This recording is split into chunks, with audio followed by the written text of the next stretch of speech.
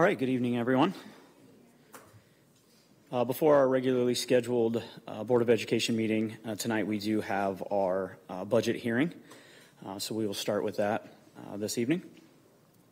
So I'll call to order the budget hearing for the Papillion-La Vista Community Schools Board of Education for September 12th, 2022. Section 1, call to order item A. Please rise for the Pledge of Allegiance.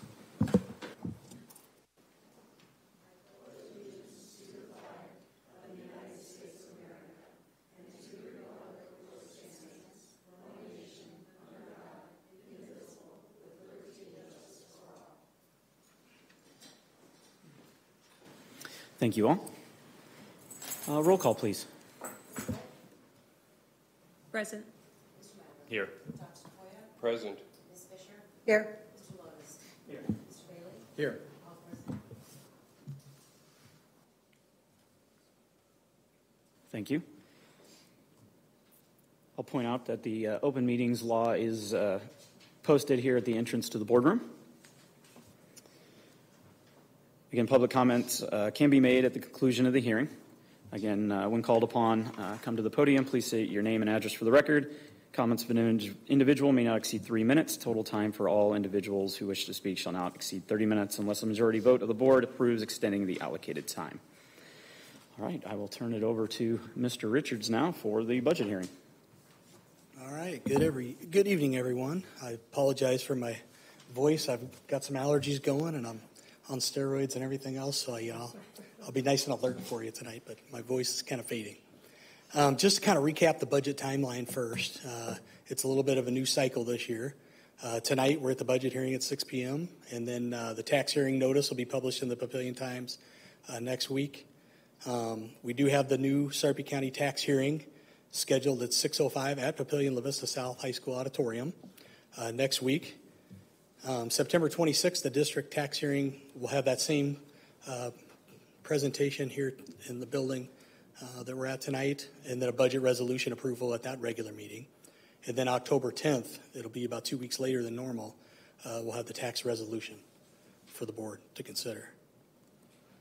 Funds within the PLCS district budget. So when we're talking about state budget, each district has to look at their different categories that they're going to budget within a school year. So we budget in 4 different budget areas. General, which is our operations, that's the most budget we use. Depreciation funds, so that's a fund that we transfer money to from the general so we can do things that depreciate like technology, books, those types of things. The bond fund, which is used for principal and interest of bond payments. The special building fund, which you spend out of to do any necessary facility projects across the district, including actually bond projects that we pay out of there. The activities is run mostly at the high schools for their accounts and their in and outs, gates and all those things. School nutrition, of course, runs kind of off to the side of everything else going on with their own budget and their own staff paid through that account. And then we have a cooperative budget, which we utilize for our English language learner programs and to some extent with Ralston Public Schools. So we have a cooperative program there. And then student fees are just in and out account for the student fees that we take in and then we spend out of. General fund highlights of this particular budget. We'll have a budget increase proposed at 2.8%. There's some recoding of these items. This is my first real budget that I've been through since I came on July 1st last year. And Terry Staub, who's our Director of Business Services, has been outstanding in helping develop the budget. It's one of her first times through it as well. So there were a few things that we thought we'd want to switch around. It makes more sense within the budget that we pay, and I'll get into that here in a little bit. And then the recoding, the main thing you'll see is the district liability and workman's comp insurance moves into the fiscal business services area versus being spread out throughout the line items. Federal budget remains higher due to ESSER 3 expenditures. We keep that budget authority available. We'll do that for ESSER 3 until the end, which would be that 2024 year when it all has to be spent. An estimated 86% of our district spending is in that salaries and benefits and personnel. It includes previous board-approved areas and staffing that we did in the winter and spring with Dr. Settles. It includes pay increases in board-approved areas of certified and classified staff. To give you a summary here, you can see the instruction is at 1.2%, 4%, but we took that about 1.1 million out of that line item of the district's liability and workman's comp insurance. That's about 1.6 million a year we pay for that. So we took that out. So if we had that 1.1 million in, we'd be about 2.8% in spending within the instruction category. So that's why that doesn't look like it probably should be up enough. Summer school stays the same. We spend well below that during summer school. And you'll see in the support services, the pupil and the special ed, we ran right up against our budget this year, so we increased that a little bit. We are expecting some expenditures in the visually impaired areas especially to increase in that particular budget line item, so we did take that up almost 9%. I don't think we'll be at the 4.7 million, but just to be safe, in case we have some move-ins or things like that we need extra services for, we budget a little higher in that area. Board of Education, same thing. There was about $140,000 budgeted in the Board of Education line for the district's liability insurance. So just to make it cleaner, move it all 1.6 million of that payment into fiscal business services, which does include HR and communications budget, and then that took the Board of Education budget down to $100,000 for the year, and that just includes things, for dues and fees in the district, partial pay for lobbyists, those types of things within that Board of Education budget. We all know you don't make any money, so we do point that out within the budget here. So that's a big change there.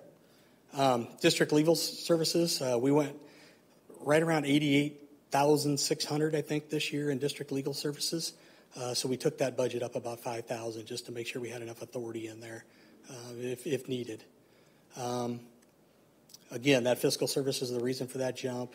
Sped transportation, we're worried about fuel costs there, big time. If it keeps going down like it's going down, it shouldn't be a big deal. But again, just to budget enough to make sure we're covering what we need to cover within that area is important. State programs, the grants, those are actually grants within a district that we qualify for, and they're given through the state to the district, and those are up about 11%, which is good news, because that's money that we can use within our budget for sure. And then transfer from general fund, it's just there if needed. We can decide down the line to transfer as much as $1 million to depreciation again, or do a little bit more this time if we feel like our spending is at a good point.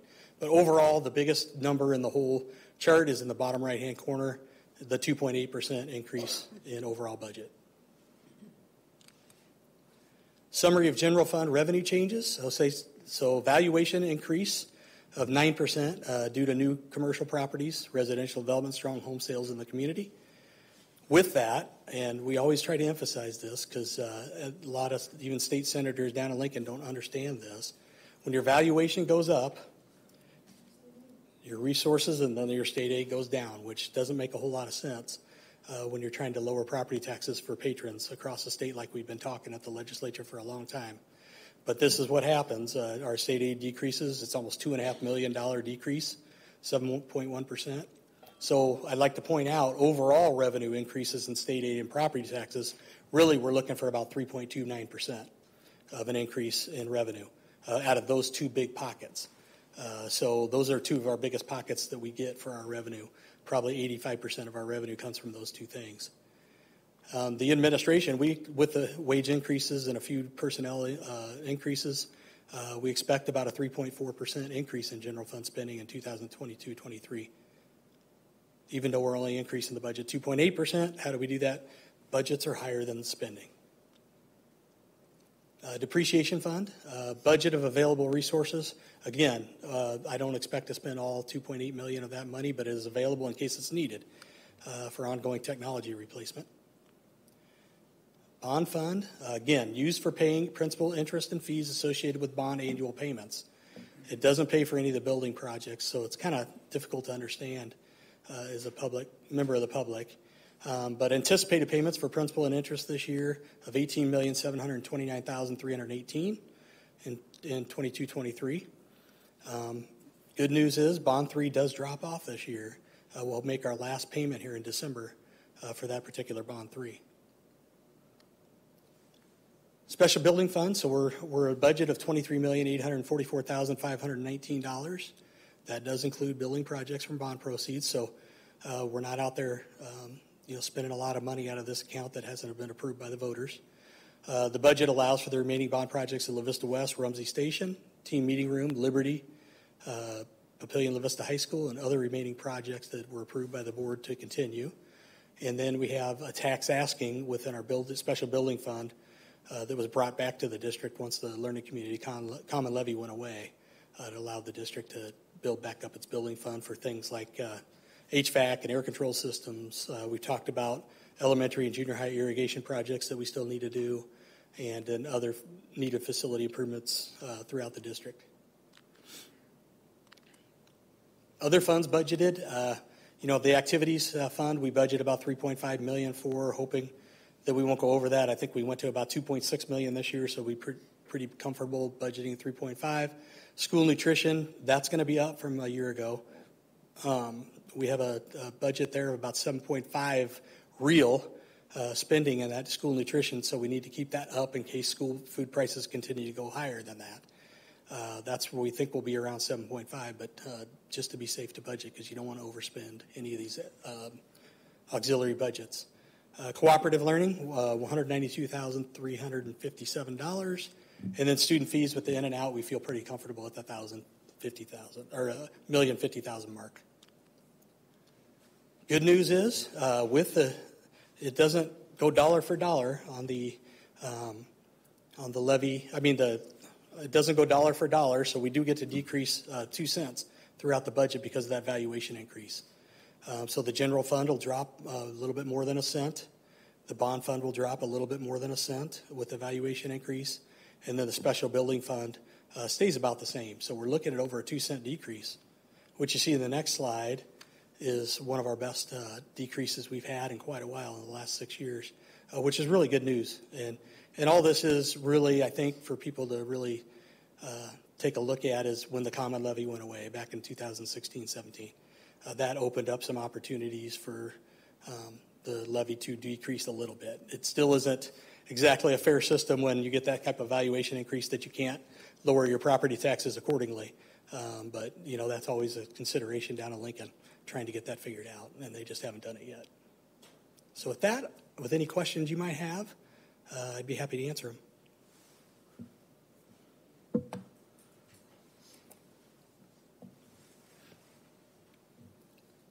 As you're thinking, if you have any comments or whatever, we do have one public comment regarding the budget hearing. So again, I'll open it back up for any further comments or discussion. Oh, it's not close enough? It's green. It's just not, it's not as loud. There we go. Okay. Up for public comment this evening in regards to the budget hearing, Ms. Lowen-Eby.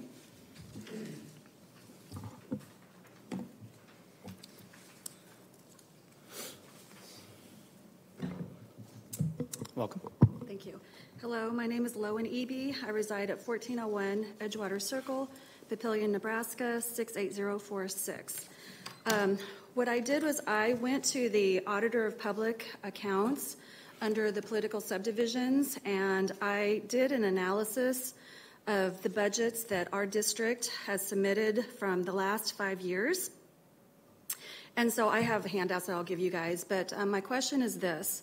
So our valuations have increased significantly, and so my table shows the valuations from the last 5 years and then the percentage change. And our tax ask, so although the presentation showed the percentages, that's good. However, but if you look at it from real dollars, our tax ask, the compounded annual rate has increased by 7% for the last 5 years. And then on my table, what I did was I looked at, so the tax requirement change from the school year of 2020 to 2021, and then the last school year, our tax ask was $7.4 million. And then what I did was I went to the RSP enrollment, and our enrollment is declining.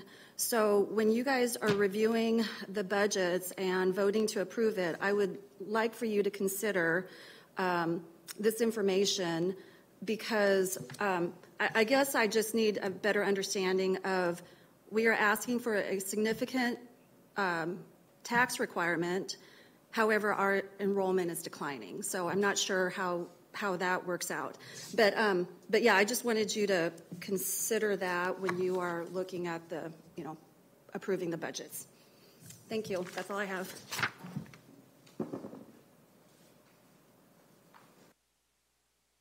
Thank you.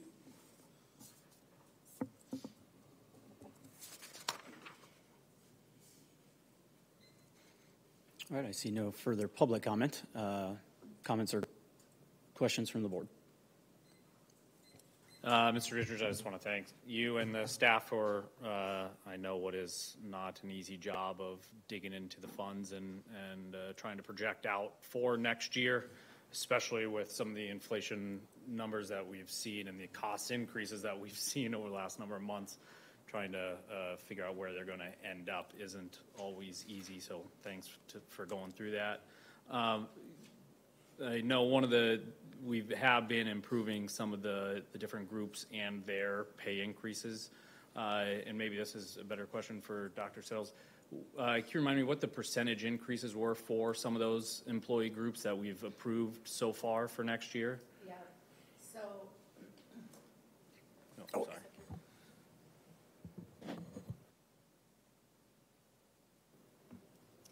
So I'd probably have to get out my notes to make sure that I'm spot on it. But for next year, or for this year, our paras were around an 8.98% increase, and next year's around 4% increase. Clerical this year was a percentage increase. However, next year is a cent increase of 70 cents per hour. Gotcha. And I mean, right now it's just needing to stay competitive in the market and making sure that we are offering, compensation levels to make sure that our schools are staffed. Mm-hmm. Right.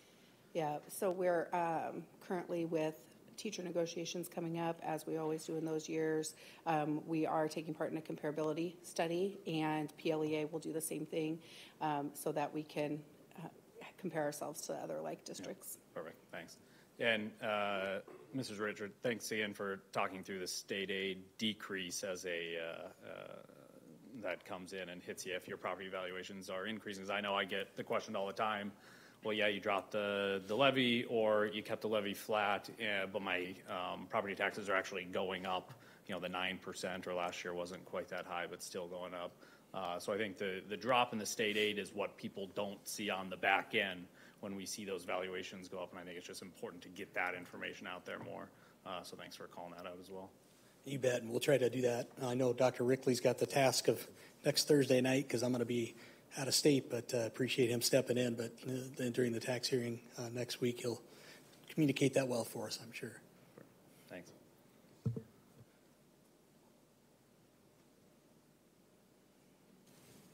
Any other board comments, questions?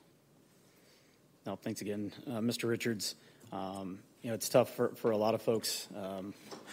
I know as an accountant, governmental accounting was not my favorite part of the class, but those that understand it, it's amazing. But again, the biggest difference in why we saw some of the higher numbers is, you can't predict the future. We don't know if fuel prices are going to stay low, if they're going to go high, and if we don't budget for it, we can't spend it if the things change. So again, we do monitor that very closely. Mr. Richards provides Buildings, Grounds, and Finance with regular updates on what our spending is, so that we're really monitoring and being fiscally responsible for the dollars we budgeted, and hopefully not running up against those. So great effort by your team and setting those where we shouldn't hit them, but if things change, we do have the wiggle room to adapt. Thank you. All right, seeing no further comments regarding the budget hearing, I will adjourn the budget hearing at 6:19 p.m.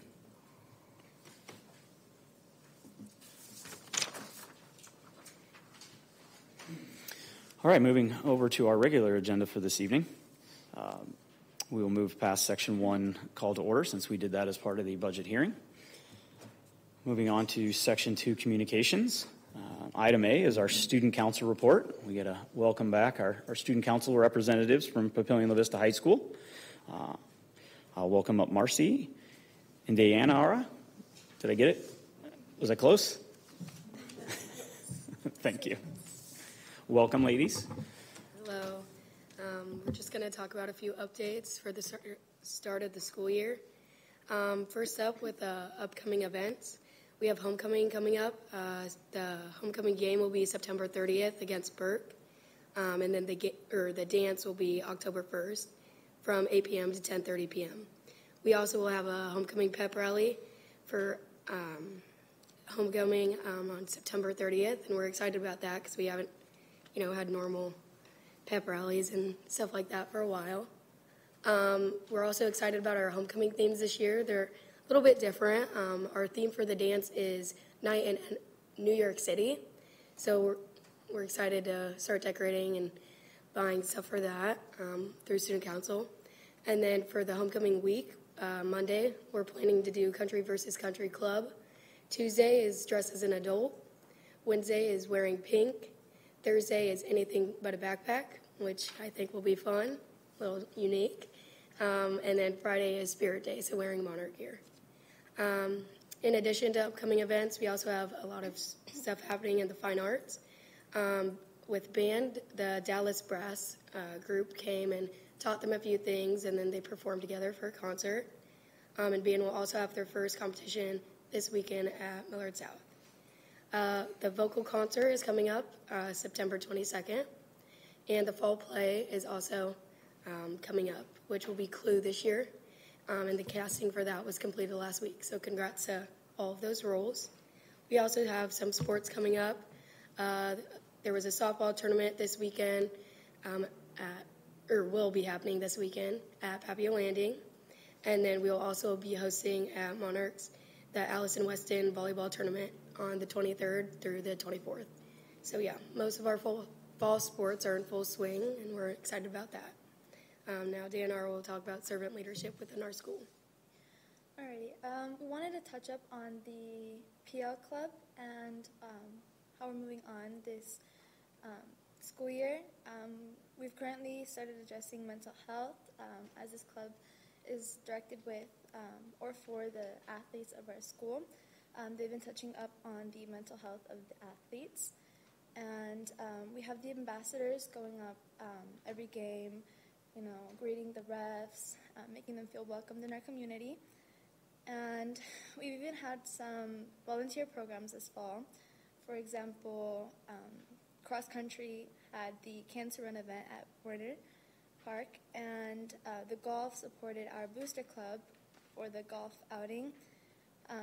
Our football team even went to the Food Bank of America, and they managed to sell 850 pallets of food, which is pretty good.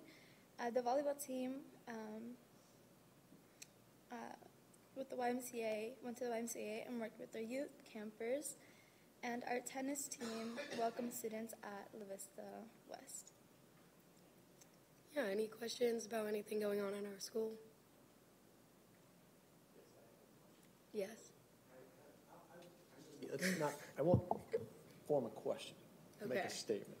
Okay. I want to see some pictures of Dress Like an Adult Day. Okay. Because I mean, All right. we got some good examples up here, Yeah, but these yeah, are pretty good I mean, examples. so I just want to. Okay. Okay. We'll just send some your check. way. All right. I just want to say it's really good to have you back in the boardroom as school gets started. You are so good about providing us with what's been happening, what's going to come up, and keeping us in the loop. So I really appreciate that student council from most schools takes the time to come to the board meetings when I know you have 500 other things you'd probably rather be doing. So thank you so much for doing that for us. Yeah, thank you. Thank you for your time. Anything else?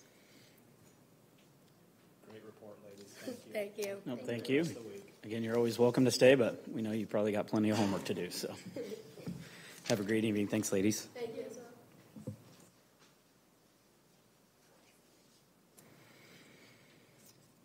All right, moving on to item B under Section 2 Communications, public comment for items not on tonight's agenda. We do have 3 submitted. Again, individuals may not exceed 3 minutes for a total time of all speakers shall not exceed 30 minutes unless a majority vote of the board extends that allocated time. Again, when I call your name to the desk, please state your name and address for the record. Ms. Branco has the timer. First ring is at 2 minutes 15 seconds with the following one at that limited time of 3 minutes. First up for public comment for items not on tonight's agenda, Ms. Lowen-Eby.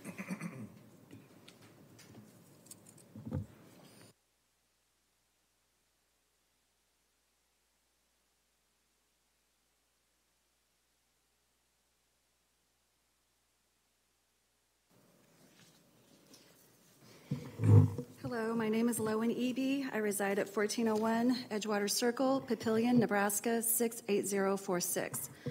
My comments are about the public records request production of text messages related to the Titan Performance Center and Policy 1409 fundraising. The text messages are on papillionlavistacommunityforum.com. Here are some quotes. Dr. Rickley's text to Board President Mr. Brassfield. One thought to consider is if PLSHS violated Policy 1409, so did PLHS. The Monarch boosters raised in excess of $100,000 for weight room upgrades after the policy was approved. Text from Mr. Lotus, current board president running for re-election. More division between the schools. I still think we need to have a meeting with the leaders of both booster clubs about how major fundraising needs to work in the future. It must follow our policy. Dr. Rickley to board president Mr. Brassfield. I think it would be a mistake adding this to the agenda unless we're prepared to have another round of 150 plus angry people. Dr. Rickley's text to Mr. Lotus. I think we offer Patty to put the Monarch Performance Center on next bond in 2 to 3 years and commit to supporting it, but not now. In closing, it seems Dr. Rickley made a mistake by not going to the board prior to the commencement of fundraising for the Titan Performance Center in violation of Policy 1409. This mistake took on a life of its own when the board did not take action. Then Dr. Rickley seems to be playing Monty Hall in Let's Make a Deal by offering a Monarch Performance Center in the next bond. Offering construction projects to private citizens in bonds is not within the superintendent's scope of duties.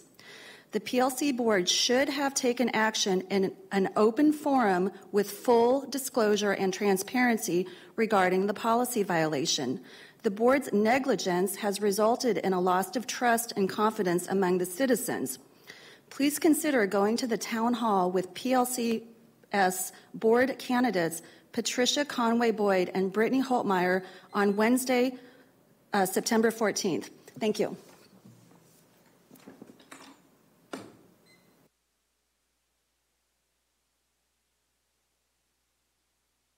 Thank you. Next up for public comment for items not on tonight's agenda, Mr. Michael Kuchenmeister.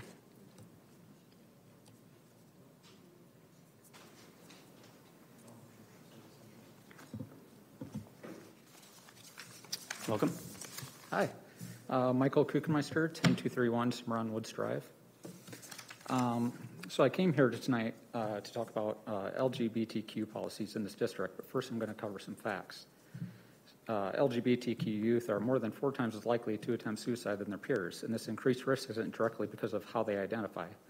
It's the stigma surrounding it, or how they are treated, and how they think they will be treated because of it. Research suggests only 1/3 experience parental acceptance. Another third experience parental rejection. The final third don't even disclose anything to their parents until they're adults.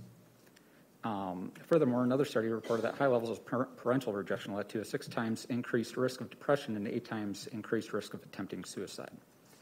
So fewer than 1 in 3 transgender and non-binary youth found their home to be gender affirming, and a little more than half found their school to be affirming.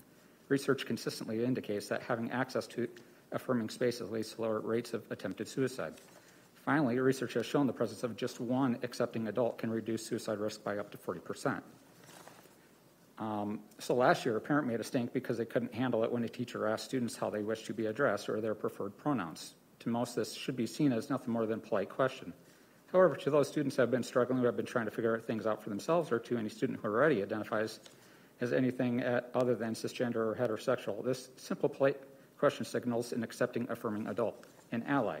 A student might then reach out to this teacher as a trusted adult in their lives, and this teacher might literally become a student's lifeline, especially if they don't feel that they live in a supportive, affirming environment at home. That student's risk of attempting suicide just dropped by up to 40% right there, just for that teacher being present. It's pretty clear we need to be supportive of our LGBTQ students and show them respect by addressing them how they wish to be addressed. But we also need to be supportive of those teachers who decide to make themselves available in a way that offers help and hope to some of these students. It's crucial to the health of our students that these teachers remain accessible and that our district does not get in the way. So before this school year officially kicked off, our district caved to these very few whiny parents and implemented a new verbal-only policy that was communicated via a PowerPoint to that our teachers are not to ask students for their preferred pronouns. Not only that, but in the event a student outs themselves to a teacher, that teacher is now instructed to get a counselor involved. Not 100% on this next part, but it's presumed likely the student's parents or guardians are also contacted. This is bad policy, and it clearly endangers our students in our district. You might think a counselor is better trained to handle something like that. Well, maybe or maybe not, but it's not something that should be left up to the district. That should be left up to the student.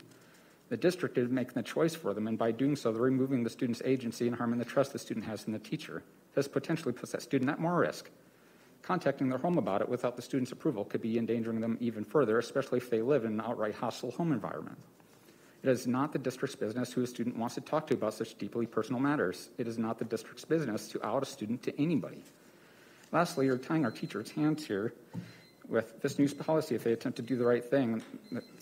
I'll just skip to the end that to those LGBTQ students out there, you do have a community that affirms and supports you, and to those teachers who try to do the right thing, you have a lot more support than you think. Thank you. Thank you.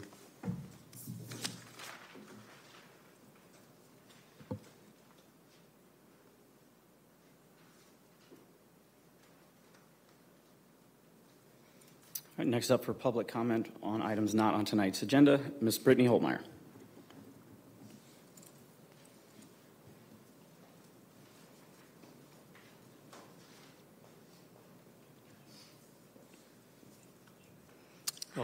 Hi, Brittany Holtmeyer, 2007 Ridgewood Drive. My topic was just the public records request from 2 board meetings ago, I believe. When Ms. Fisher had said, as a board member who's been on the board for a long time, they rarely seen public records requests until these past couple years. So sitting back there wondering why just because of these past couple years have we seen more of them? I just think it's because of a lack of communication, transparency, and a trust issue. Emailing, not getting responses back, giving a phone call, not hearing back. So it leads to a public records request because somehow we have to get an information. And it's not coming from just one person, it's coming from many. Another thing that I had spoke to with Dr. Rickley about in a private meeting that we had, I told him the same exact thing, that it is a trust issue and it's a communication issue. And with the whole trust, we also had brought up fake Facebook pages. And there has been many that are fake about myself and lies that are on them. And I don't know if you did see the Papillion Times, but there was a article about is Omaha becoming Papillion. And on there, someone had written that and they gave false information and it was taken down because she requested it. Well, Dr. Rickley said that it's not the board 100% behind these pages. It's not anybody within the district, but he has an idea of who it is. So since you do have an idea, I'm asking that you do tell this person to take them down about me because there's false information about myself. Yes, we did have a conversation about it, and he did tell me this. And just the whole thing with the trust issue. I did receive this T-shirt from a teacher who did resign this past year, and one of her top reasons is trust within the district and not being heard. And as you could tell from the presentation that was done last week about the survey, that was brought in there. And another thing is, if we are having this much miscommunication between the board and the people, why not have an open town hall? Why not have like an open conversation with your community members? I don't think it has to be a head-to-head, but I think it would be good for more clarification and maybe more a one-on-one time where you can ask questions. If you don't know an answer, go back and say, I don't know the answer, but I will try to look into it and I will let you know. So I am hosting one, and if anybody does have questions, I do invite them to come, and I do invite Sue Ann Witt to come and be on the panel with us because you're a top fan of mine on this fake Facebook page. And another one is Marcus Madler. You are welcome as well, and your wife this time doesn't have to lie about who she is. Thank you. Thank you.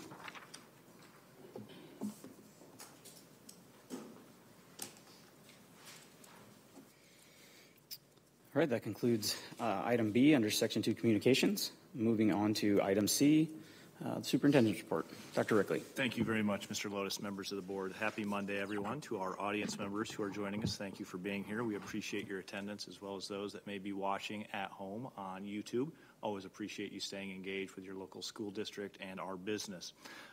It is an exciting week, as we found out from our earlier report from our students from Papillion-La Vista High School. It's homecoming week for Papillion-La Vista South. They host Omaha Burke Friday night. The dance is later that weekend. And then Monarch, as they indicated, follows up later the first week in October. So always a fun week around the district. It seems a little bit too early to be talking about homecoming, but here we are. Also wanted to provide a shout out to the HR office for what's become an annual event.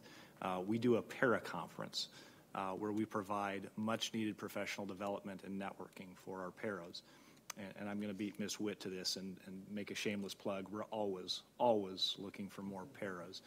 So for the paras that are already on staff, thank you for the incredibly difficult and valuable work that you do with our students every day. And for those of you that are even remotely interested in doing that work, please give us a call.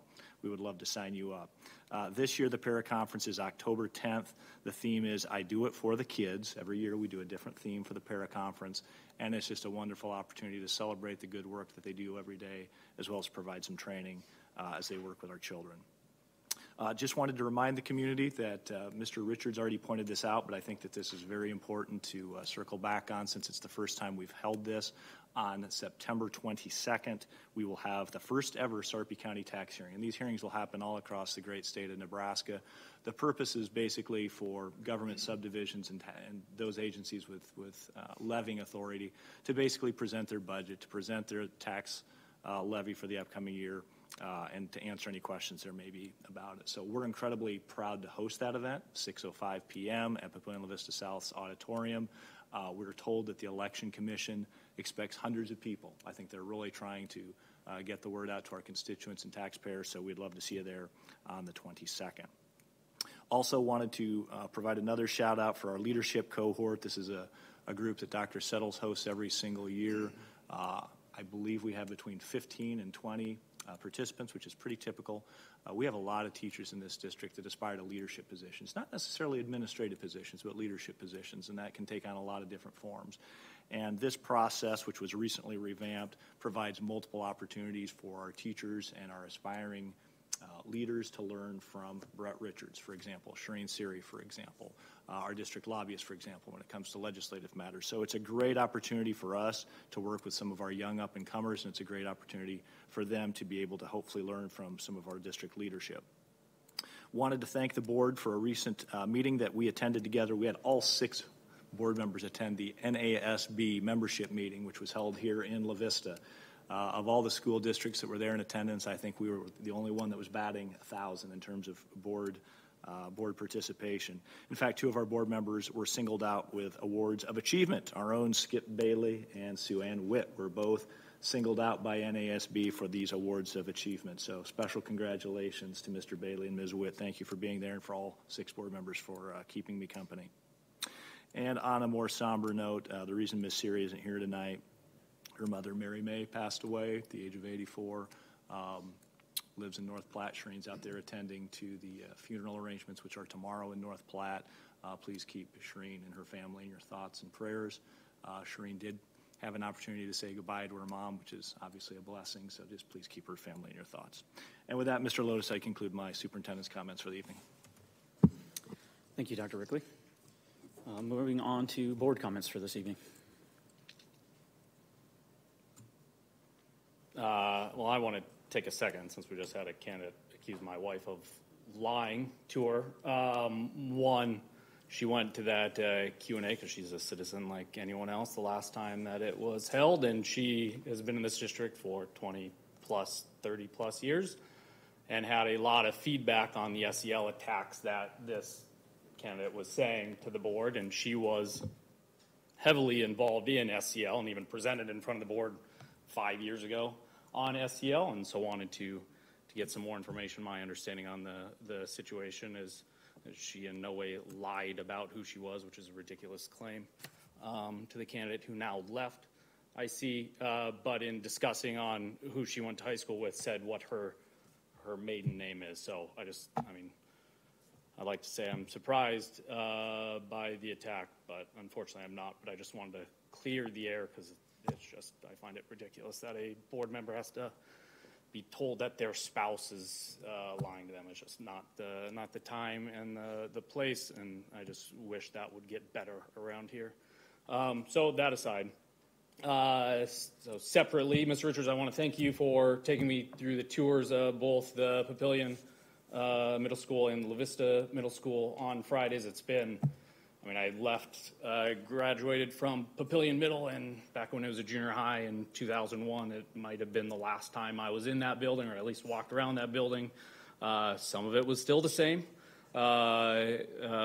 And you could tell that when I was there, we were still the Monarchs. Now they switched to the Titans, but you can tell they've tried to blend the old maroon Monarch coloring with the new blue Titan coloring, which it makes for some interesting visuals with the maroon up against the blue.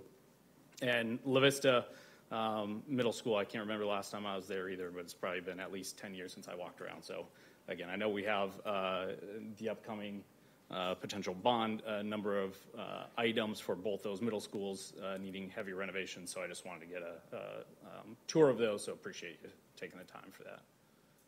And that's all I have. I was just going to share that. So I talked a little bit at the last meeting about schools back in session, speeding in neighborhoods, running stop signs and things.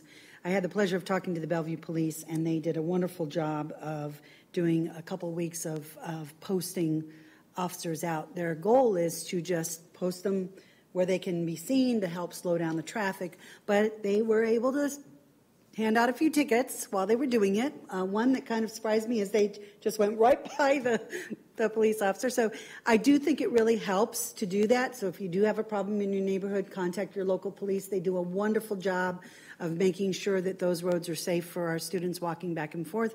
I'm also pleased to announce that our ground down roads now are blacktopped, and we do have our crosswalks back in place, which makes me feel a lot safer as well because it makes it very visible.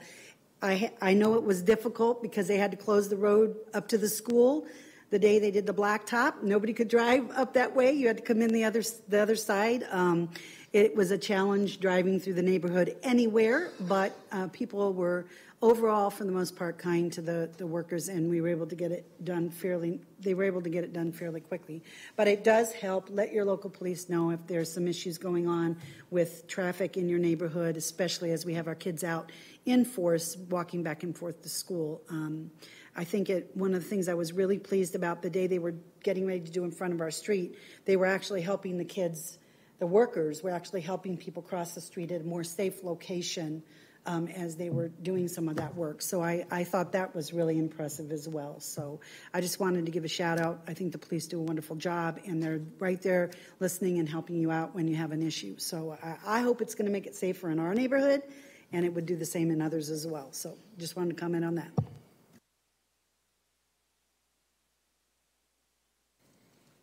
Nope, as Dr. Rickley noted, thank you again to all board members that attended the, area meeting for NASB. Always get a lot out of those meetings. I sat through one on AlleyCap, our district insurance provider, just on some best practices and things to be watching out for, as we set policies or just, friendly reminders as we start to get into the fall and winter season.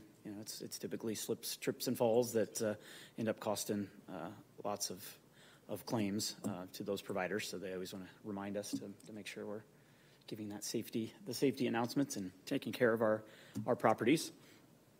And then I'm trying to remember the other one I went to. Did you do legislative? I did not do legislative.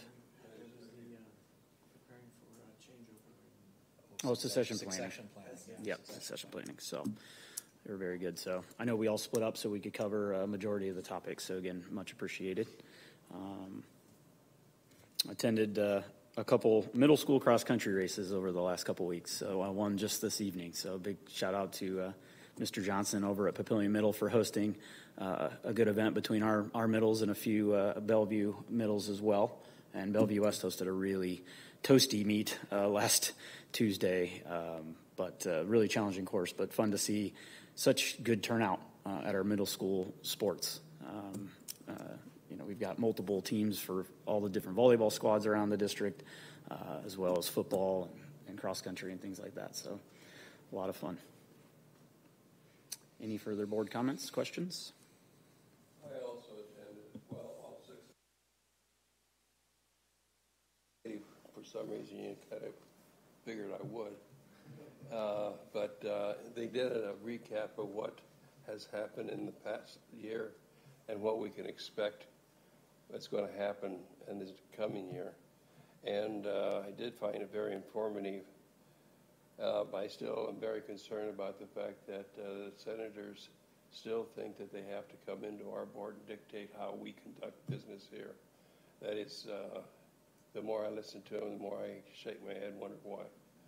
If Washington was doing that to Lincoln, they would be upset. In fact, last year they were upset about one item. But they're doing it on a routine basis with us, and I don't know how we can get it stopped. But the other one is media. The media is very in this time and age because of this political situation and everything. That has to be something that we have to stay attuned to. The biggest benefit, and I enjoy the meetings and I learn a lot from them, but I think the biggest benefit is the fact that we have the interaction with the other boards and the camaraderie that we have with each other is just amazing. So look forward to it for next year's already. Yeah, the one last thing that I spaced was I do, Ms. Witt, I've got to get it. We just got notified today of a maybe meeting on Wednesday. That's the metro area school boards meet on a monthly basis, kind of starting here in September through the end of the school year. So just we get reports on what's going on within each district, ideas that different boards have, and things like that. So it's another opportunity, as Dr. DeFoy said, to network with our fellow board members throughout the metro and see, kind of find out what's happening across the area. So I'm looking forward to that on Wednesday. All right, seeing no further board comments, we will conclude item D in section 2 communications, moving on to item E, committee reports, building, grounds, and finance.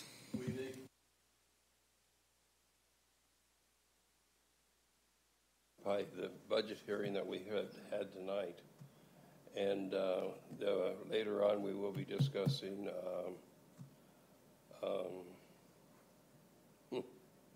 I drew a blank right there.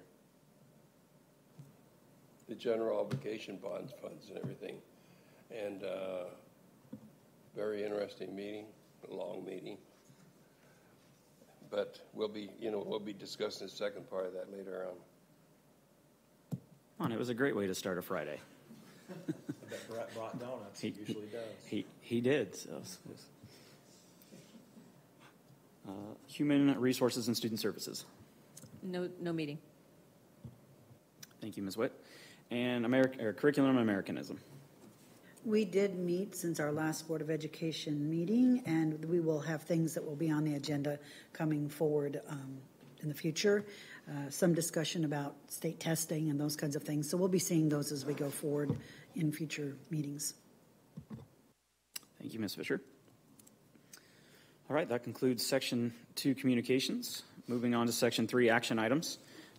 Item A, action by consent. Motion to approve the action by consent agenda as listed. Second. I have a motion by Ms. Fisher and a second by Dr. Tafoya. Roll call, please. Yes. Yes. Yes. Yes. Yes. Thank you. Moving on to item B, our board meeting minutes of August 22nd, 2022. I make a motion to approve the board meeting minutes as presented. Second. I have a motion by Mr. Bailey and a second by Ms. Witt. Roll call, please.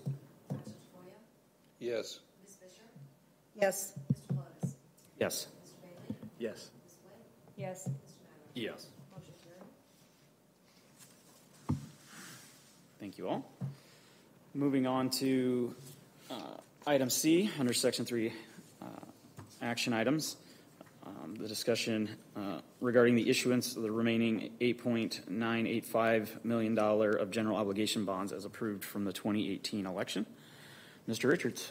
Thank you, Mr. Lotus. I'll ask Mr. Cody Wickham to come up, and from D.A. Davidson. He didn't bring us much luck in Ireland, but you know, we got a new coach now after 3 games, and maybe if you'd have pulled out a victory for us out there in Ireland, we'd still be going strong. But no, just kidding. No, but he's here to kind of give you an update on where we're at with that process and to answer any questions you have before voting on that tonight. Yeah, thank you, Brett. Cody Wickham with D.A. Davidson, 450 Regency Parkway, Omaha, Nebraska, 68135. First of all, I just want to say that I'm honored to be in front of you all tonight and extremely grateful to be working with the district on this upcoming issuance. I thank you kindly. I know Paul was here at your last board meeting and provided some information, so I'll try not to be too redundant, but I wanted to give you an update on kind of the market, where we stand, the upcoming steps that we have left to take, and then kind of our timing going forward. Last Thursday, Mr. Richards and myself and Paul Grieger had our ratings call with Moody's Investment Corp. The call went great. Brett did a great job of painting a good picture of the health of the district and the direction that you all are headed. So we expect to have extremely good rating back from Moody's. That's going to happen later this week. The other step that we have is the action item in front of you all tonight, and that's to approve the bond resolution to authorize the issuance of the final sale of the bonds. The structure on this last piece, obviously it's much smaller than the ones that you've dealt with in recent history here. So we looked at a number of options, anything from 20-year bonds to 10-year bonds, 7 years, and as short as 2. And ultimately we are in a rising interest rate environment, so we wanted to do what was best and most fiscally responsible for the district and the taxpayers. And just to give you an idea of what some of these scenarios and how they shook out, if we went with 20-year bonds with just level debt service, the total interest over the life of that issuance was over $4.1 million in interest expense. On a 10-year bond, the interest was over $1,680,000. The model that we ultimately landed on, we're looking at less than $350,000 in interest expense. So basically the structure that you all are going with is an excellent one for the district and the taxpayers, and it's going to save you a lot of money in the long run. I will say Moody's agrees with the structure. We kind of explained our thinking behind it, and they like the plan going forward. So again, we'll hear back from them on Thursday. We have everything else ready to go to hit the market. Going to market on a Friday isn't always ideal. It's not the biggest audience on a Friday afternoon, so the plan is to go out with a preliminary pricing period next Monday, the 19th, and then have our order period on Tuesday, the 20th. That'll allow us to have all the interest rates locked in and everything finalized before the Fed meets the following day on Wednesday, the 21st, where it's expected to have another rate increase with almost certainty. So we'll have the rates locked in and everything will be finalized. We won't actually close the issuance until right now I I have in there for October 10th, but once the bonds are sold, the interest rates won't change. So you won't start paying interest on those until October 10th when we close on it. We really can't go much beyond 30 days, so that just seemed to be a good date that works. But again, you'll have everything finalized before the Fed meets next Wednesday.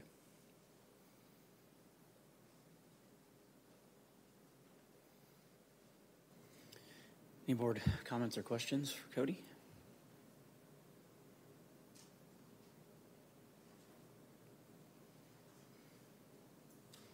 I'll make the motion to approve the attached resolution in the amount not to exceed $8,985,000 to facilitate the remaining building schedule for the 2018 bond projects during the 2022-23 fiscal year and beyond as presented.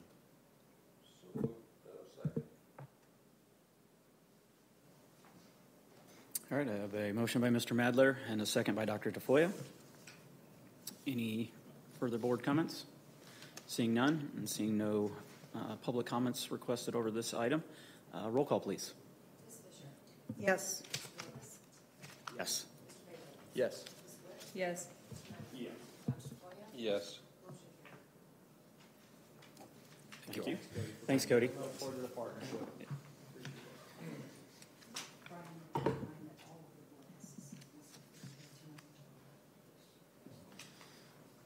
Just a reminder, Ms. Fisher, just reminded me that, again, please don't leave.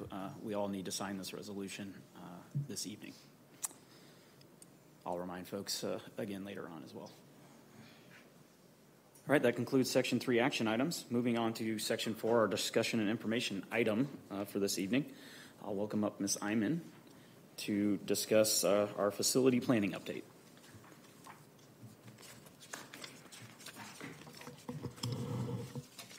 So Mr. Richards and I are going to tag team this. What we thought we would do tonight is go through the presentation that we're going to take out to our staff and to our community about our facility needs, so you all can see that and ask questions and make sure that we're all on the same page before we start to take this out publicly.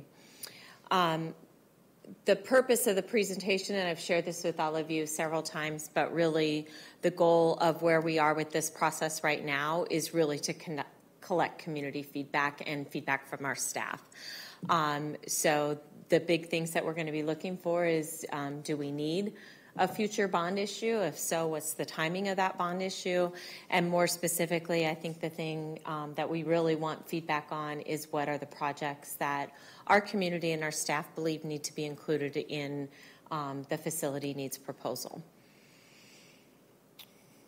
So how did we get to this point? And you all know this, but just to bring everybody up to speed, it started with the growth study of RSP, and I'm going to share a little bit of that here in a second. There were a lot of discussions with building administrators, walkthroughs done at the schools to really start to identify where are our facility needs. Our architect also did a needs assessment and walked through several of our buildings. We went through that with the Buildings and Grounds Committee several times.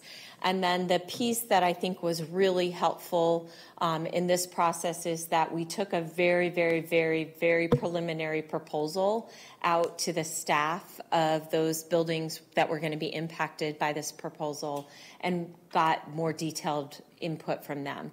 And it was really that feedback from our staff that really helped shape what these final projects at this point are looking like. And then, of course, all of you were involved along the various stages of that process. So there's three main areas that we're focusing on in this facility needs proposal. Improving safety and security is, of course, high importance and is at the top of the list. Accommodating a growing student population. And then probably the biggest impact of this proposal is just maintaining that standard of greatness in our facilities and making sure that we don't have brand new facilities that are the shining bright light of our school district and older facilities that aren't very shiny bright lights. But to bring all of our facilities to a certain standard and make sure that no matter where you go to school, you feel really good about the school that you're attending. A little bit about the historical enrollment and what we've seen, and I think it's really important. I think I've got a Do I have a pointer? I do. I think it's really important as you look, I mean, our trend line as a school district, the historical enrollment clearly goes up. And will continue to go up. But we've had these blips along the way. This blip here was a situation that happened at the base. We had a little blip there. We had a big blip for our school district because if you'll see this trend line that we had going really strong here during the last bond issue, we had this blip right here during COVID. We dropped almost 300 students during COVID. A lot of those were to homeschool. We saw that in where our students left.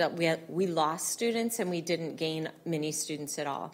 You will see we are now starting to recover. We had a small step up last year, and then again this year we've had a little step up. I think the thing that's really important is that we do feel like this trend line is going to continue. Why do we think that? Well, Ms. Ivan, before you move off Yes. that slide, I think since the statement was made earlier, I just think we just need to be crystal clear about this. The district enrollment is not declining. We No. saw a drop during the year of the pandemic, as virtually all public school districts across the country did, but we have seen modest growth following that period, and we anticipate modest growth as we finalize our numbers for the last September and for class. Absolutely. And I do think another thing that's important to say about this, all of these numbers are the last Friday in September. Last Friday in September. This one is not because we're not there yet. So this number may change slightly once we get to that. This number, the 11,671, is current enrollment as we have it registered today. So why do we believe that that trend is going to continue to go up? Well, the company that we hired from Kansas City that came in and looked at growth trends and everything that was happening in our society says that we're going to continue to grow. Maybe not necessarily at the same rates that we had seen in the past, but particularly at the elementary level, we're going to continue to see that growth. That growth might flatten out a little bit more at the middle school and high school, but at the elementary level, we absolutely are going to continue to see that growth. And this next chart, this is the district boundaries.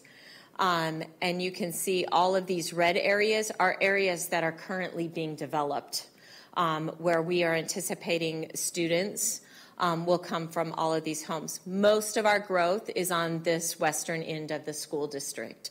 And you'll see here, this area right here, which feeds to Prairie Queen, is one of the high areas that we're most concerned about with the growth and the numbers that we're seeing. The purple line on the bottom is our current district boundary. And then all of these areas are areas like this area right here is currently graded. All of these areas are areas that are part of that agreement that we have a Springfield plat view that will be coming into our school district. So those will eventually, as they developed, will become a part of the Papillion-La Vista Community Schools. So I don't think that there's any question based on the study that an outside agency did, as well as what we're seeing from just what's happening in our community, that the growth is absolutely coming. So one of the things that we have in this proposal are growth projects. You'll see one of those projects is a new elementary school. That new elementary school is projected to be, we've already got the land for that new school. That was included in the last bond issue, which is a trend that we've been doing. We've tried to buy the land ahead of time because land is becoming less and less accessible in our school district just because of the growth.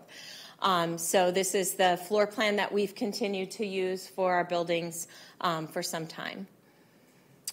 We have thoughts in this proposal for additional land.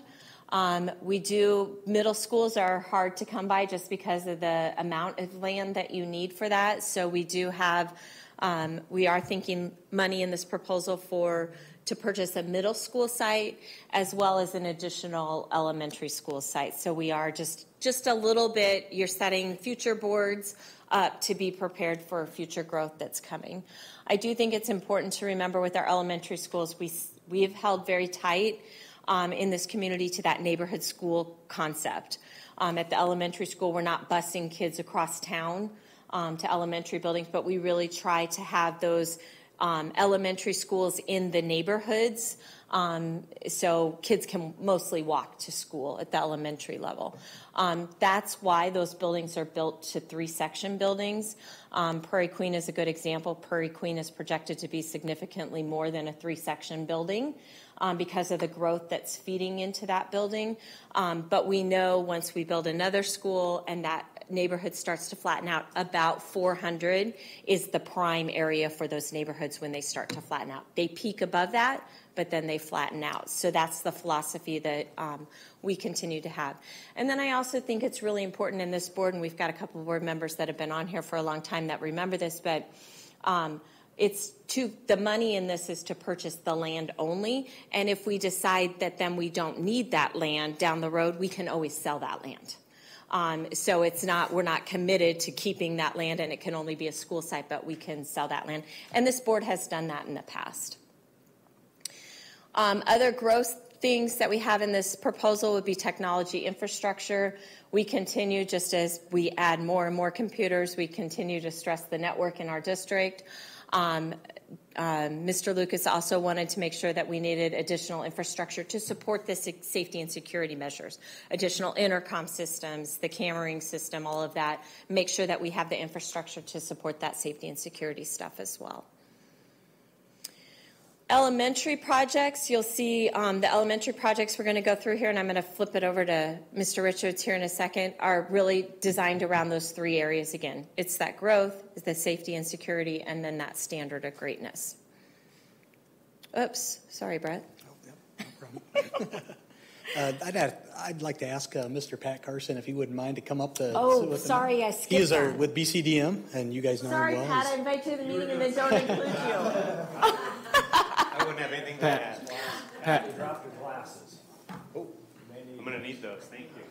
Yeah, he's been part of the team helping develop this and can answer any questions that I can't for sure. And he gives a little historical perspective to the district too with any questions you might have in the district with previous projects. Let's just start with the elementary schools updating to a standard. And we heard that throughout the feedback sessions with our staff when we went out in the spring.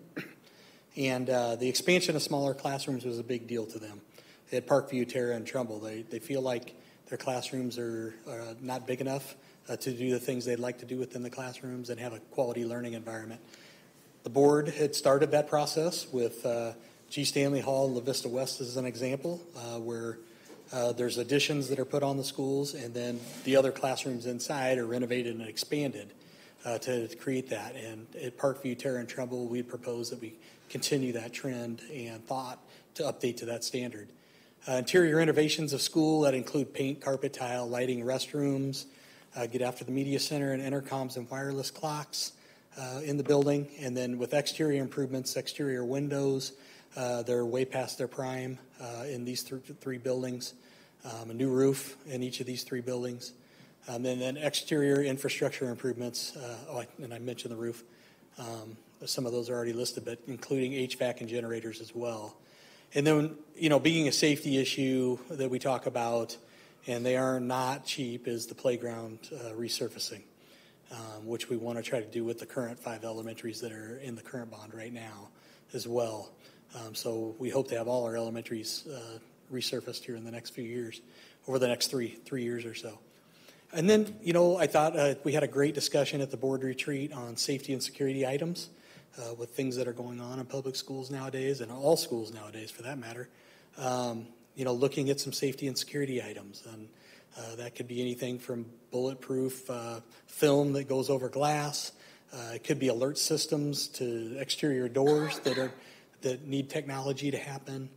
So all of those discussions will continue throughout this process, and we'll get good feedback from our public on those issues as well throughout this process. So just looking at Terra Heights, so what that would look like generally at these 3 schools. The picture in the right-hand corner is the addition in blue. So we would make that additions on 2 sides of the building to accommodate for the expansion of classrooms. So we don't anticipate any additional classrooms necessarily at Terra Heights, just more square footage for those classrooms to be in. The site work, the red is the playgrounds that we talked about, the resurfacing of those. The green would be the significant renovations in this process that would be touched to expand. I think some of those classrooms right there are in the upper 600 square footage wise, if I remember right. Yeah. And we want to try to get those closer to 800 or more square feet per classroom, like our newer schools are getting today. And then the yellow is we're going to get in there and kind of upgrade lighting, tiles, flooring, paint, and those types of things just to bring it up to a modern educational environment. Trumbull Park, same thing. Green, significant renovation there. The addition out the back was about the only place that Pat could find to put that over at Trumbull Park, and there's a few of those places that we're going to be talking about in the next school too, trying to find space for these additions on these smaller sites that have been around a long time are a little bit more difficult, but needed. It's kind of that trend with the site work in the playgrounds. You can see in the right-hand corner with the additions and the rubber resurfacing of the playgrounds, and then the green significant, and then the yellow touching as well. So the whole school, all three of these schools are getting touched throughout. Parkview Heights, found room out the back for this one to get some additional square footage. I know these are some of the smallest classrooms we have in the district at Parkview Heights. So trying to get those bigger is good. And then going through and renovating the rest of the school. Elementary projects continued. These are a little bit different: Hickory, Walnut, Portal, Patriot, and Bell. Besides Hickory, 4 of those 5 schools are pretty new. I mean, from that standpoint, as far as within 20 years or so. I think one of them might be a little older than that. But a lot of the same things are needed as far as safety and security improvements. That these are the last 5 schools that have not been touched for the front entry, the changes that have been made at all the other schools in the district. So this bond would address that. The finishing kitchen expansion, so we're able to serve more than one entree at those elementary schools, and they actually have a kitchen they cook in for the kids at those 5 schools. And then there's permanent wear, getting rid of the styrofoam and things like that. That kitchen allows that to happen. The interior updates, we would go in and refresh these 5 schools. After 15 years, you know at your home, and you can imagine in a school, those things start to go bad. Carpet gets worn, and ceiling tiles, and a lot of the things need upgrading. And we are, within this process, looking to upgrade all our lighting to LED, which saves in energy and gives a much more brighter environment for kids to learn in. And we've been on the process of that in some of our other schools when Doug Lewis was here even, trying to get LED, replacing some of the standard lighting throughout the district. After that long, too, there's a lot of technology upgrades that need to happen with network wiring, server closets, and intercom systems in these schools as well. And then those safety and security items that I mentioned earlier. Hickory Hill, kind of what that would look like with the front entrance, some repurposing of space with special education in the front office in this, and some additions to get that finishing kitchen on there is shown in the blue. Walnut Creek, some of these schools you'll see as prototypes. So Walnut Creek, Portal, Patriot, the school, or Portal will go through here, but this is almost a carbon copy of what was done at Rumsey Station and what we're currently doing in Rumsey Station, actually. Adding on a finishing kitchen, got to add a kindergarten classroom for the 3rd section of kindergarten, that front entry office, and then repurposing the old office into special education rooms. Exact same project. Portal, same thing. And we're going to touch those playgrounds as well with the rubber resurfacing of these buildings as well. Patriot, they do have that 3rd section of kindergarten already, so no need for an addition for a classroom on this one. But the other thing, we'd have the finishing kitchen in the back and the front office thing that we just talked about. And Bell, same deal. But we do want to get in there and renovate the rest of the buildings to bring them up to a standard for a learning environment. Pat, did you want to add anything on these as I'm going along? No, you're doing okay. it. So if you're thinking about something, he's not talking about this yet, but okay, we'll keep going then. Middle school projects, and there were some things done at both of these middle schools that we're going to talk about, Papillion Middle and La Vista Middle. where we did some things with the cafeteria and the finishing kitchens and the front entrance. Back in a bond, probably, I'm guessing around 2012, 13, at that particular time. They look great. We're just trying to get back in there to update that renovation. So, for example, the science rooms in both of those buildings are from when it was originally built.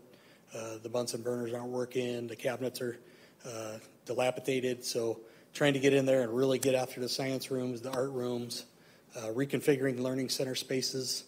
La Vista Middle doesn't have a counseling center, so adding on a counseling center to La Vista Middle. Interior renovations of schools. We talked about all this. Both schools need gym bleachers, and Papillion Middle a little bit more with the gym. We had the storm over here at La Vista Middle that gave us a lot of updates there with the new floor, new roof, those types of things at La Vista Middle. We didn't get that at Papillion Middle. So that gym, as I said, it was ancient because I actually played basketball in there in junior high. So it's been a long time. Track stadium updates. The track, and as we talked about, they got about a 20-year to 25 if you push it life. Both of those tracks are over 30 years old. And so when we can resurface those things, just to give you an example out of Foundation Field, it's sitting about 17, 18 years old on that track. We're already starting to get some sub issues underneath. So we can resurface it, and then the cracks are still going to come up through because the infrastructure underneath those just don't last that long. They're about 20 to 25-year life. I'm probably giving it too much credit at 25 years. So going in and doing some track stadium updates at both of those two schools, updating the technology infrastructure, we talked about that, fire alarms, intercoms where needed, exterior infrastructure improvements, replacing roofs, windows that need it, HVAC, generators. There are generators in those buildings that are outdated and need replacing. And then, again, that safety and security piece that we'll figure out along the way, which we'll have great discussion in the community on. And just kind of a look at those plans from a site level and a blueprint level. So the addition on the counseling center out the kind of the south side of the building. There we will be doing some sidewalk work around the back too, according to fire code. The fire marshal would really like to see that done. The green areas are significant renovation with the science rooms, and then the learning center areas, and then touching the areas that haven't been touched. So there has been some things done for sure in this building that's been really good and positive. Papillion Middle, same thing, science rooms up top. We'll hit the art room, media center, the gym especially, with the equipment in there and the flooring and the bleachers and the lighting, the roof, just about everything within that gymnasium, and then try to get in there and update the other areas as well throughout the building. And then high school, and you'll notice, I think this bond issues or proposal would be a lot different. The high schools are incredible. The things that were done to the high schools in the last bond are exceptional. We want to kind of finish a few of those things, and then and we'll get to those projects here. So renovation of the fine arts auditorium areas. South is in a little better condition. They did some recovering of the seats a few years back that made that in excellent condition. Stage floor replacements in both buildings, sound and lighting enhancements and upgrades. Seating replacement and ADA compliance at Papillion La Vista High School. We do have some of those issues off the drama room with ADA compliance with back in their dressing rooms and classroom area. And then adding storage space of about 400, is it 400 square feet, Pat? There was 600. 600 square feet of storage at both buildings will be much appreciated, I think, by what we've heard from staff over there. And then, we've heard a lot about the PE activity turf space at Monarch and Titan Center. We've spent a lot of time, and I'm being newer in this district just over a year, and I've been able to take a good look at it too with Dr. Rickley and our administration. Buildings and Grounds Finance Committee, Fred, Marcus, and Brian has spent a great deal of time going around looking at each building. The architects have really helped us compare square footage and uses within those buildings, and we just found throughout the whole process that adding a PE activity turf space at Monarch will get us closer to equitable. It's different. But we could get the same uses by doing that over at Monarch. About 6,400 square feet out the north side of the new gymnasium there. And we'll show you that here in a minute on the blueprint. And then, Monarch now has something that South doesn't, which is another flex classroom within their building. So trying to come back over at Titan and bring about 2,600 square feet of a flex classroom space used for things like academies, health class. We're talking athletic training, you got these down. the Leadership Academy, yeah. Leadership Academy stuff, yeah, definitely athletic training, those types of things. So, and then lastly, coming in, and I've always had I'm a Sarpy County person from Bellevue, and I've always had a lot of respect for Papillion La Vista Community Schools and their excellence in academics and facilities and the whole works, and over the years, and I think there's one area in the activity program we really got to look at, and that is the baseball, softball complexes. That used to be probably pretty darn good in the Monarch side, and then the Titan side's kind of come up from scratch. It used to be practice fields, and then they kind of converted over to game fields. So getting in there and working with the cities and trying to get equitable fields on both sides that can compete at a Class A level to keep our students in the buildings and wanting to be part of those proud programs that we have at both schools. So there's the blueprint, kind of looking at it from a site plan. You can see the drone view off to the right where that blue would be for the new turf area for Monarch, and then with a vestibule entry. And then the green areas would also be the auditorium that we get in there and touch, and then the storage area out the back of 600 square feet. Papillion La Vista South, right now, and we're still working with the administration on this, the best place it looks to put that additional flex classroom of 2,600 square feet would be on the south side of the building. So the academic corridor as well as the athletic corridors have access to that because it could be dual use for a lot of different things within the building that they desperately need that space. And I know we did some flex learning in the last bond that really is helping with the testing environments and those types of things, and just having an additional space for meeting for larger groups would be very helpful. Non-instructional space there with the fields. We're going to be meeting with more city. We've had some discussions last spring with city officials on the two Monarch fields, one at La Vista City Field and then at Fricke Field, and we're having some continued. Their fiscal budget's on a little bit different cycle, so we look forward to the meetings here in the next couple of weeks with the heads there. Dr. Rickley and I have set up some meetings. Thank you, Kathy, for doing that. And then lastly, as part of the proposal, the young adult transition program we currently house up by Head Start off Gold Coast Road in a storefront. We're running out of space. We got about 6,600 square feet up there with all the staff and students we have in wheelchairs. We just feel like it's not going to be a good space for us in the future, and we're currently leasing that. That lease is done after this year. Now, depending on how this process goes, we'll have to look at something for after this year already. But maybe we can just add to a year or two lease until we could get a building done if the voters so approve. And there it is. We got land already for it. We got a lot of land out there at Liberty, and there's a great space off to the west side that we could put that building. So right now that's kind of, and getting feedback from the public on this for you guys will be really good. Finances, always the big thing here. So the financial goals with a bond dropping off after this year, we think we have the budget capacity, the levy capacity to have the levy stay the same. And Cody Wickham was just here, and he helped us kind of figure that out on how we could do that with a new bond. So we could say this could be a no tax increase. The estimated cost for each project, you can see it's very elementary school heavy, about $86 million, or $84 million, I'm sorry, in there for elementary school, a new one, and then the old elementary school is getting updated. And the junior high is getting hit hard. Those two that are the older ones, Liberty, of course, is in great shape. High school projects would be smaller this time, about estimated $13 million, with new land purchases 5.7, and then up to $1 million in technology infrastructures, and then the young adult transition program project at $5 million. So total cost for this bond, yes, they're a little higher than we wanted with construction costs going up the way they are. And Pat, are we still about 25-30% in construction costs increase? Yep. Okay. Yeah, we're starting to see that level out. In the last couple of months, we've bid work for a number of other local districts, and thankfully, it's leveling out, but it's incredibly high, even based on the last project that we would have bid for the district, which would have been La Vista West. It's grown quite a bit, but...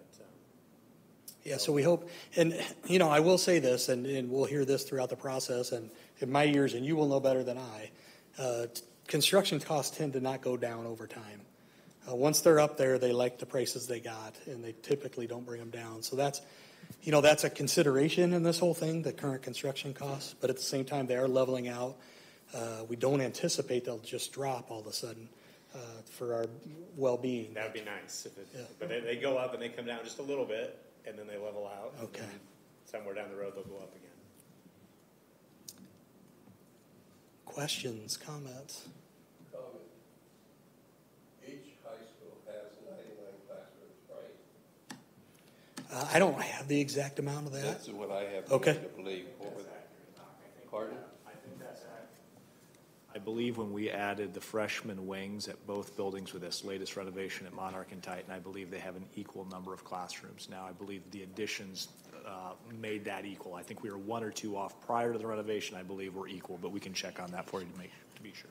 Okay, that's what I was led to believe anyway in the last few years.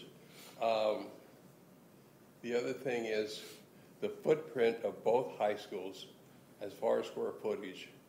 What is the difference between the two with the additions that you're talking about today? The whole building? The two high schools. The flex addition in the south and the turf space at Monarch. So you're asking just about the PE square footage? Yes, the PE or the total square footage of the whole building, Doc, or just the PE spaces that we're contemplating? Which one are you asking? Well, I was asking for the PE. Oh, just the PE. Got it. Okay. Let me pull that up real quick. So the turf area at Papillion South is 6,405 square feet. PE classroom with the weights right adjoining to it that's open is another 3,475. The flex space that we'd like to bring in would be 2,600. The weight room off to the side itself of the current weight of the new weight room is 3,735 square feet, and then they have a health classroom about 840 square feet. At Monarch, we currently have a weight room with a slice of turf in there at 4,135 square feet. The flex classroom space that was just finishing up and had a inspection here today, or tomorrow I think it is, 2,880 square feet. Their current weight room, that's an older weight room, there is 3,640 square feet.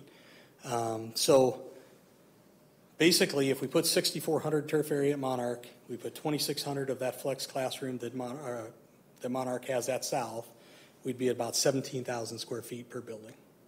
Per building? Per building. So basically comparable? Very comparable at that point. Right now, Monarch's is short, probably about 3,800 square feet in this particular area.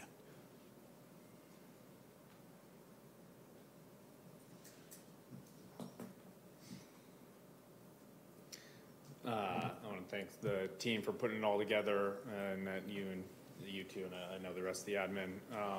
I know that this has had, this is the initial proposal at this point. It's gone even already through a lot of iterations, and hopefully the staff appreciates you guys getting out in front of them well before it gets to this point, so you can revise based on their feedback. I know a number of things were removed and added in based on that feedback.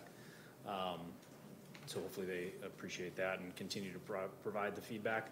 I'm excited. There's a lot in there. I know there's a lot to digest, and I know there's going to be a lot more information that goes out. I'm excited for the community feedback, to get their feedback when you guys do those sessions in the high schools and go to the different groups. So I look forward to seeing all the feedback on them, but just want to say thanks for putting it all together over the months and months and months and dwindling down to get to the, the high priority issues, because obviously you can't do everything you want to, especially with the costs going up. I know things have had to get cut because the dollar amount just got to a point where you didn't want to get it too high. So thanks for putting all the time and effort into it. We'll get that schedule of all the community meetings now that we're to this point finally. Then we'll get the schedule of when all the staff and the community meetings are, and we'll get that out to all of you so you can attend whatever you want to. I think Marcus's point's a really good one, and I think it bears repeating for the community that this list that's been presented is by no means etched in granite. It is a list, and it has gone through several steps of vetting, as Marcus indicated. But if past history is any guide, we could have projects added to the lists, and we could have projects taken away from the list. And I'll hearken back to the 2018 bond initiative, where probably the single biggest point of conversation as we did this community engagement was the swimming pool at South. And I think what we heard very clearly was that while we thought that was a good thing, it potentially endangered the whole bond. There probably wasn't enough support to carry the day on some of the other projects on the list, so we took it off. I think it's very likely we may have similar conversations this go around. So that's the whole value of this engagement process. Some projects could get added, taken away, but I want to thank Brett and Annette for putting in a ton of work on this. It will get further refined as we take this out to the community. And I also want to thank Pat and BCDM. Pat literally sat down with us for the better part of 3 hours with Cabinet and went through this slide by slide. And we said, hey, can you modify that? Can you add this? Can you take away that? And Pat's been nothing but a gracious partner. So, Pat, thank you so much for everything you do to support the district. No, this is the biggest thing for me that Brett was well aware of as the nerdy accountant at the table was no tax increase. How do we find a way to keep the standard that we set for this district in terms of, high quality educational facilities, but also be mindful that, it is taxpayer dollars. And though there are lots of wants, can we address the needs and then, get into the wants of each building? And it's great to get that feedback of, the really key issues at the individual buildings. So well done on that. But again, good work with Cody. Cody presented some just situational ranges to Buildings, Grounds, and Finance a few meetings ago, just on what wiggle room did we have in terms of total bond ask and what that would do potentially to the levy. So again, great work to keep it tax neutral. Any other comments, questions? All right, seeing none, seeing no public comment regarding this item. Thank you. Thank you, Pat. Thank you, Annette. Thanks again, Pat. Thank you. Thank you, Mr. Richards.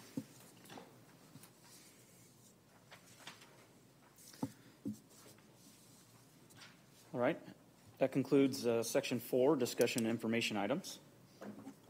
Before we move on to Section 5, there is a potential for that being a executive closed session. I'll bring forward Section 6, our future board calendar, to address that first. September 17th, that is Saturday, correct? Is the Papillion La Vista South Homecoming Dance, with obviously the homecoming football game on Friday night. September 20th, 2022, I have a liaison lunch at my old elementary. Finally glad to get back into that building with all the renovations I haven't seen. September 22nd, 2022, as Dr. Rickley and others have noted, the county tax hearing at Papillion La Vista South High School auditorium at 6:05 p.m., I think it was noted. And September 26, 2022, the next Board of Education meeting at 6 p.m. here at the central office. You say 5? It's printed 6 here.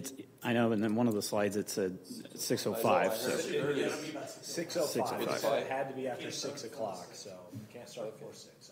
Is that in the state statute? I think it might even that be it has to be statute. after 6 p.m. Okay. I mean, we got to follow the statutes, so be it. All right, moving back up to Section 5. The next items on the agenda are the presentation of an appeal of Superintendent Rickley's decision in a student discipline matter, and then the review and deliberation of that appeal. Superintendent Rickley, in your opinion, is the discussion of these items in closed session necessary to prevent the needless injury to the involved students' reputations and to prevent the needless disclosure of confidential information from the student education records? I believe it is, Mr. President. Thank you. Superintendent Rickley, was the involved student notified that the board may consider the presentation of appeal, review the appeal, and deliberate in closed session? Yes, there was no objection on behalf of the student to this matter being considered in closed session. All right, to the board. Is there a motion for the board to enter closed session to hear the presentation of an appeal of Superintendent Rickley's decision in a student discipline matter, and then to review that appeal and deliberate regarding it in order to prevent the needless injury to the involved students' reputations and to prevent the needless disclosures of confidential information from the student records? Also move, and also note that the closed session is further necessary in order to permit the board to receive legal advice with respect to these agenda items and the underlying appeal. Second. All right, I have a motion by Ms. Fisher and a second by Mr. Madler. Any board comments, questions, discussion regarding? All right, seeing none, roll call, please. Mr. Lewis. Yes. Mr. Bailey. Yes. Ms. Webb. Yes. Mr. Madler. Yes. Dr. Sequoia. Yes. Ms. Fisher. Yes. All right, thank you. The board has adopted a motion to enter closed session to hear the presentation of an appeal of Superintendent Rickley's decision in a student discipline matter, and then to review that appeal and deliberate regarding it in order to prevent the needless injury to the involved students' reputations and to prevent the needless disclosure of confidential information from the student education records. Closed session is further necessary in order to permit the board to receive legal advice with respect to these agenda items and the underlying appeal. The board will limit itself, and again I remind the board, we will limit ourselves to discussion of this issue and this issue only. To present the appeal, the board invites the student and or his or her representatives to stay. I'll ask for all other parties not involved to please